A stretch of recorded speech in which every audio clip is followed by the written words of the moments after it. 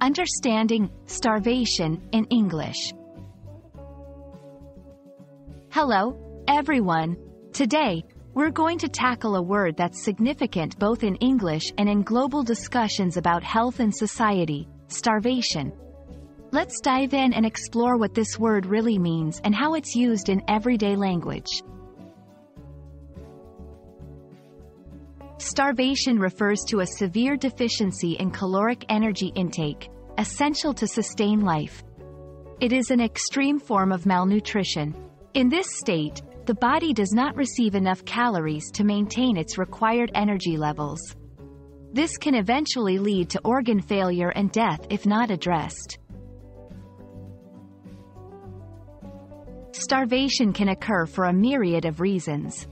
It might be due to external factors like famines, which are often caused by drought, war, or natural disasters.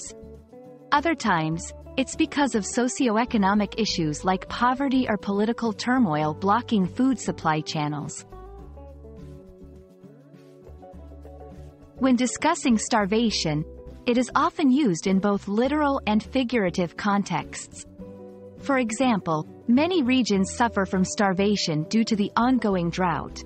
"I'm starving." This is a common exaggeration used to say someone is very hungry. Words often associated with starvation include malnutrition, famine, hunger, deprivation, and undernourishment. Each of these words has a specific context where it is appropriately used. I hope this video has shed light on the serious issue of starvation and enriched your English vocabulary.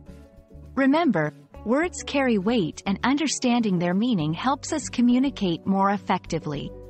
Take care and see you in the next video.